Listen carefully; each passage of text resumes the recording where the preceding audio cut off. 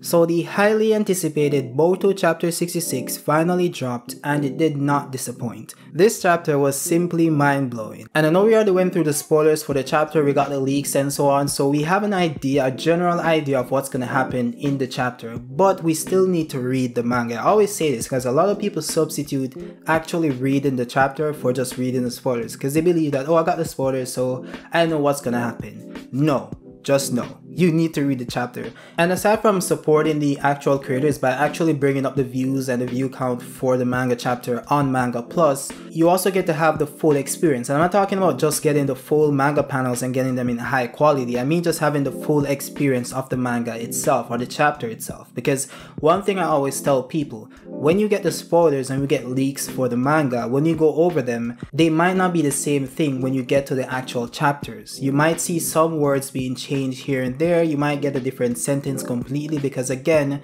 those people are just translating the manga. It's not going to be like the exact same thing. So you need to read the actual chapter to understand what is being said because just one word, trust me, one word alone can completely change your entire perspective or the meaning you once had for the chapter itself. Just one word can do that, trust me. And we have a somewhat similar situation in this chapter as well. So we're going to go over it and we're going to get into the shit. So you know what, let's do it.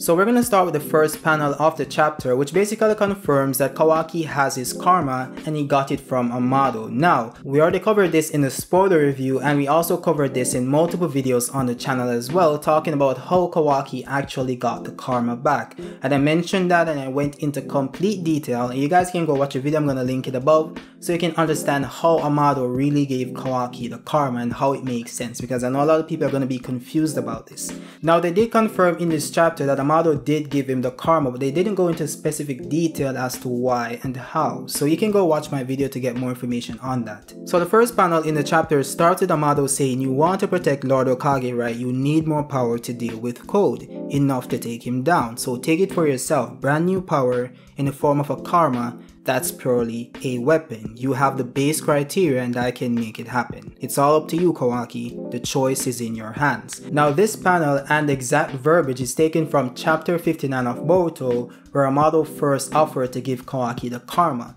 So this is basically tying everything in together and shows that it was basically foreshadowing the future of Boruto or Kawaki. Now I did say in my video that Kawaki did make up his mind and decided to go get the karma from Amado, but this chapter basically confirms that Kawaki didn't know that he had the karma, and Ada explains it in detail. Ada says that, I guess Kawaki didn't have a choice. Looks like Amado never intended to let Kawaki decide whether he wanted karma back or not. He'd already finished reconstructing it. He knew that Kawaki would hunger for more power. He probably restored karma when he replaced Kawaki's right hand. All that was left was to motivate him to want it. So what this chapter basically confirms is that Kawaki didn't decide to go get the karma from Amado. Amado gave him the karma with his right hand without him knowing. So this is kind of weird for me because one thing I will say is that even though Kawaki didn't know that he had the karma, his reaction to noticing that he has the karma is kind of weird, right? You'd expect him to like be shocked or something, but he didn't even care. He didn't show any emotion at all, right? So it's kind of weird to see him react like that when getting a karma, which is something he loads so much, right? You'd expect him to be shocked or something, but he's like, he's okay, he's just gonna use it. It seems to me that he had an idea that he had the power, but he wasn't sure. So I feel as if he did know that he had the karma because he sensed it earlier before he decided to go after Code, and then decided to use the power when Naruto was attacked, right? So I think that's what happened. I don't think he was completely oblivious to the fact that he had the karma. That's just my take on it. We also got a great panel of Kawaki which shows off his karmification state, which looks pretty cool, I'm not gonna lie. Especially the close-up of his eye, right? It looks pretty cool. I can't wait to see this animated because it's gonna be awesome. We did get one scene of Kawaki animated with the karmification. I think it's called Karma version 2, or you wanna call him Kawashiki. It technically isn't Kawashiki because the entire point behind Borushiki is that Momoshiki is in control of Boruto's body, right? It's still Kawaki here controlling his own body with Ishiki's power. So it technically isn't Kawashiki. You get what I'm saying? But if you want to call it Kawashiki because he has the horde, then I guess that's fine, you know, be my guess. But yeah, this panel of Kawaki looks pretty cool, not gonna lie. So after this, we move into the actual battle between Kawaki and Boruto, or Borushiki, because Momoshiki is in control of his body, so he technically isn't Boruto. But yeah, Kawaki versus Boruto. And this fight basically started off with Kawaki using Ishiki's dojutsu by sending the rod that Ishiki normally used in his fights at Boruto. And Borushiki dodged this ability, which is pretty weird in my opinion. I'll get into it because I have some gripes with the power scaling in this chapter, but there might be an explanation for this, but we'll get into that later. So Kawaki is using Ishiki's dojutsu here, which I did predict in my video about Kawaki's dojutsu, new dojutsu, and his 8 paths ability. Now, a lot of people disagree with me, right? A lot of people said that it was madness, right? I mentioned in my video, in the starting of my video, that Kawaki's dojutsu is gonna be like the Sharingan. It's gonna be like 1 Tomoe, then 2 Tomoe, then 3 Tomoe, and he's gonna gain different abilities each time he goes up to a different Tomoe. I call them spokes because it's somewhat similar to the Dharma wheel, right? So you can call them triangles, spokes, whatever. But I said that each time he goes up to a next level, he's gonna get a different ability, and he's gonna continue growing until he gets the 8 spokes or the 8 triangles, and he's gonna have the 8 paths ability, and he's gonna have 8 different abilities, or maybe 9 if he has an other path. I went into detail about all these abilities: time manipulation, water manipulation, duplication, mind manipulation, gravity manipulation, like all sorts of abilities, life manipulation. I went into all of these abilities in my video, and I think it all leads to Kawaki unlocking the wishing ability that Ishiki has, or Ishiki had, but he couldn't use it in Jigen's body because Jigen was not a perfect vessel. That's why Ishiki really wanted Kawaki's body. So I think that that's basically what is confirmed in this chapter. We see Kawaki using the Ishiki's dojutsu. He has about 4 spokes here, and then later on in the chapter we see him drop to 2, drop to 1, then go back to 4. He's basically using the ability exactly how I predicted he would use the ability. So I'm gonna pat myself on the back because a lot of people said that it was nonsense, and we got it right, because when I posted the video, a lot of you guys got in, you guys agreed, you guys said that it made sense. So we over here, we got it right, and we're gonna continue getting it right. Of course we can be wrong, not saying that we can never be wrong, but I'm saying, bro, we got the big brains over here. We're always thinking outside of the box. We need that in this community, right? And I think we got it right in this chapter. So Kawaki is using Ishiki's dojutsu abilities. He also used the cubes. So you know Ishiki had the ability to summon cubes from another dimension. He called that ability Daikokuten. So we have Kawaki summoning the cubes, dropping them on Boruto, and we have this panel of code basically assessing Kawaki here. Now I think this panel here is really important. So code says Daikokuten, which lets the user retrieve things from another dimension, and even Sukuna Ikona, which shrinks various objects. Is Amado trying to make Kawaki into a second Ishiki? Now the verbiage about Amado trying to make Kawaki into a second Ishiki is kinda interesting to me. The reason being is that I made a video earlier today. If it's today, I think I'm gonna post a video tomorrow, probably. If I post it today, then it's gonna be today, right?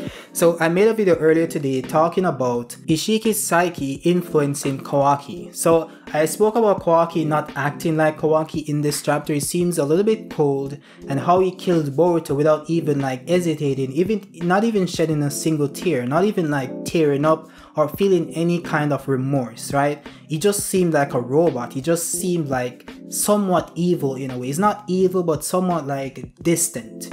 So it seems somewhat distant, and I said that this could be the effects of Ishiki's psyche within the karmification. So I mentioned like the similarities between Boruto taking on the essence of Momoshiki when he goes into this Borushiki form, and Momoshiki himself takes foot in Boruto. This doesn't happen when Boruto uses the regular karma. It only happens when he goes into this Momoshiki state, this Borushiki state, this karmification state, right?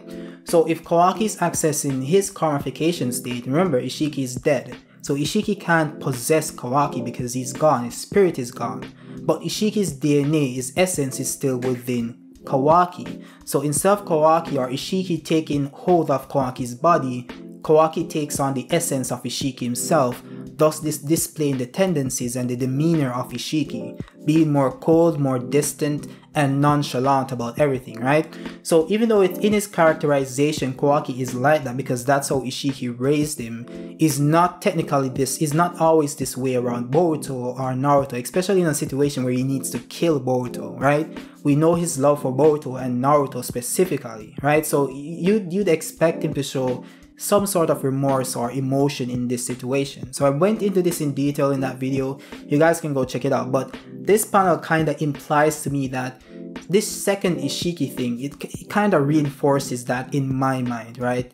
So I don't know, I might be reaching here, but you know, that's just what I think. So a lot of things happened after this. We have Borushiki and Kawaki going back and forth. Borushiki used the Rasengan on Kawaki. Kawaki just wiped it away with his karma, which means he absorbed it. Then Kawaki used a fire style jutsu without weaving any hand signs, and Boruto just absorbed it as well because he has the karma. Then they continue to go back and forth. Kawaki used his scientific ninja tool body to send spikes at Borushiki. Borushiki just dodged it as well, flying through the air and doing all sorts of gymnastics and acrobatics. I don't know what you call it. I think it's one of the two. But yeah, he's moving through the air very quickly. They then mimic Naruto and Sasuke from the final valley where they clash their hands together. So Kawaki isn't using any specific ninjutsu because Kawaki doesn't have a jutsu like that. So he basically just has his scientific ninja tool arm transformed and charging at Boruto, and Boruto is using his Rasengan. They both clashed. You got the same scene you got from the final valley where they kind of blow away the surrounding. Naruto and Code gets kind of pushed back, but they aren't blown away technically, right? After this happened, Boruto seemingly starts to wake up, which gives Kawaki a chance to pin him down with the rods. Then he tried to drop the cubes on Boruto to finish him off by saying game over.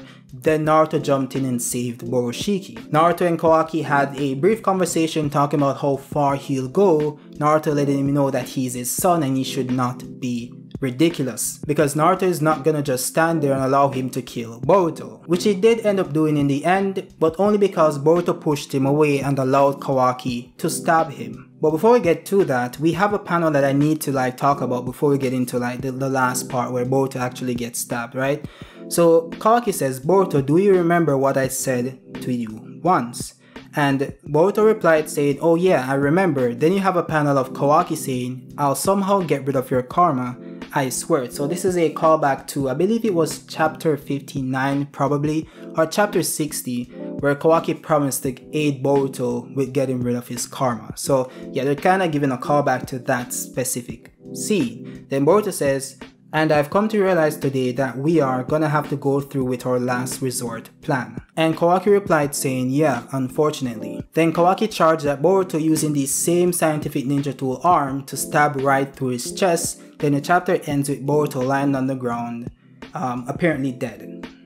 Now I want to talk about this last part right here, right? So if we go back to the panel where he says that, "I'll somehow get rid of your karma, I swear." Now I have a problem with this because they're implying that this means that he's going to kill Boruto when that wasn't what he was saying. He's saying that he's going to save Boruto, and then you could imply that he's saying that he's going to save you from yourself and all that stuff by killing you, but I can 100% say that that's not what he meant. But they're trying to imply that that's what he meant, so yeah. Now it could mean something else because people are alluding to him using Code as his vessel, or to put in a karma on Code, because they did also discuss a plan to do that, which Amado said would be a foolish plan because Code already has a karma. Now that's not the only problem with this plan. This plan is the worst plan I've ever heard, right? Now bear with me for a bit. I'm gonna put out a video talking about this specifically. But yeah, there are a lot of problems with Boruto giving Code the karma. There are a lot of problems. And assuming that Code is just gonna allow him to resurrect within him is just complete nonsense, right? Like, bro, the holes in this plan, if this is what they're gonna do, give Code his karma, like the holes in this plan is so humongous, right? It's so human. When you talk about plot holes, it's gonna be crazy, right? If they don't explain that away, they have to knit this so tightly for it to work, right?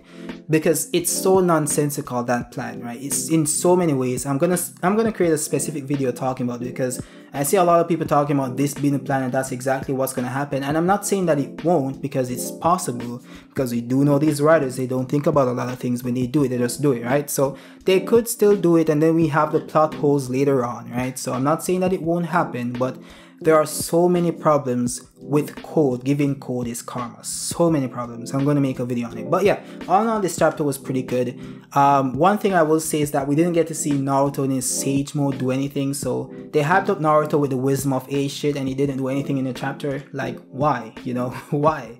No, I expect Naruto to either fight Kawaki or Code. Like one of the two of them. He's gonna fight one of the two of them before like we move into the time skip, or before we leave this surrounding area. I think Naruto is gonna fight someone. I hope it's not Kawaki. I think that Kawaki is gonna overheat. Because you remember he did that earlier on when he was fighting Gaara, and he used all that ability, right? Because his body is still technically a ninja tool, so he can overheat when he uses too much power. So I think that might happen. Then we have Naruto versus Code. So I think that's what's gonna happen. That's my prediction basically. But yeah, all in all, this chapter was pretty good. Let me know what you guys think about it in the comment section, and let me know what your thoughts are for future chapter reviews. Right? I want to know what you guys think about how I format the chapter reviews. Do you guys want a more in-depth analysis, or do you guys rather like I just skim through it and just give my general idea? I don't know, man. I just do whatever comes to mind when I'm recording these videos, because originally when I started recording the video, I was thinking I'm just gonna do like a synopsis of the chapter and give my general idea. And then when I went through the panels, I was like, no, I need to talk about this. I need to talk about this. I need to talk about that. Like, bro, I don't know what's wrong with me, but yeah, I don't know. Let me know what you guys think about it. And if you're new to the channel, subscribe and hit that notification bell for new content. I have theories on Boruto's resurrection and how I think the series is gonna continue going forward. So stay tuned for all of that. And yeah, I'll see you guys next time. Peace out.